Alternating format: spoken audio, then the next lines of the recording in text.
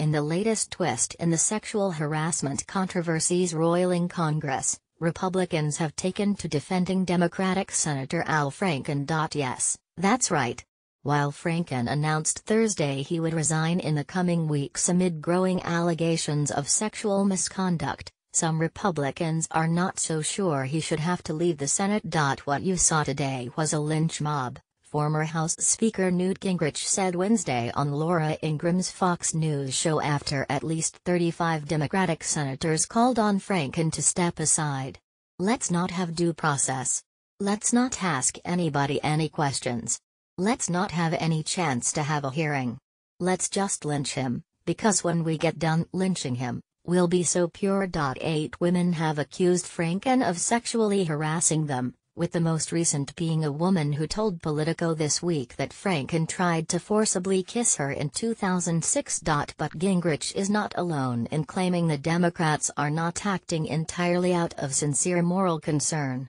When interviewing Gingrich on Wednesday, Ingraham also said she believes the Democrats are using Franken's situation to claim the moral high ground so they can try to take down Republicans accused of sexual misconduct like President Donald Trump and Alabama Senate candidate Roy Moore.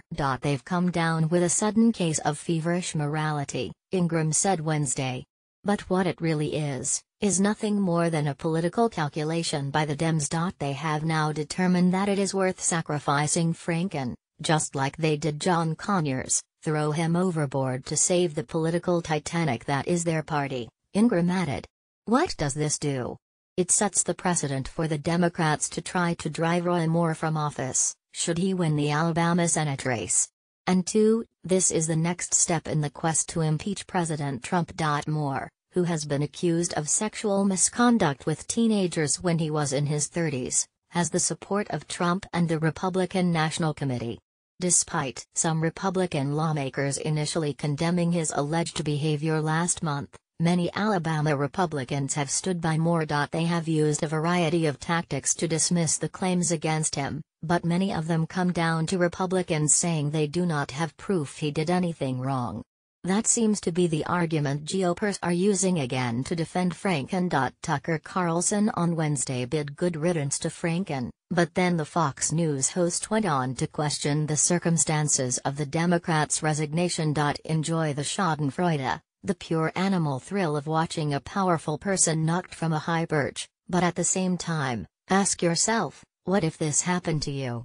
Carlson said, according to the Washington Post. Imagine being accused by someone whose name you didn't know of something that supposedly happened more than a decade ago. How would you respond? How could you respond? What if you were innocent, by the way? And what if nobody cared? Other Republicans such as Ari Fleischer, who served as White House press secretary under President George W.